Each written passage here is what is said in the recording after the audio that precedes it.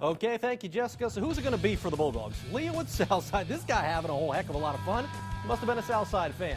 Second quarter, 1 second left. Time for one last play. Wide receiver pass, Therese Bobo to Eldridge Wells. You got to be kidding me. 29-yard touchdown with no time on the clock off the defender's fingertips.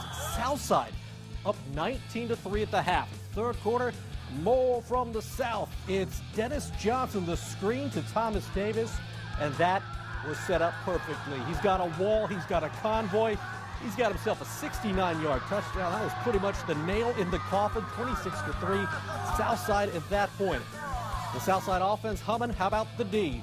Watch more. Kellen Davis, woo, with the big stick there, and Southside hammers Leo tonight, 33-9 New Haven at Southside next week.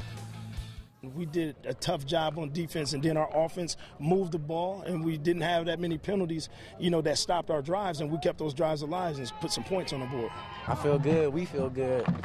We expected to come out here and give a hard competition, and we did. We came out with the W, and we were ready for New Haven. We heard they won. That's all we wanted, Wayne or New Haven. Should be a good one. Hey, Top.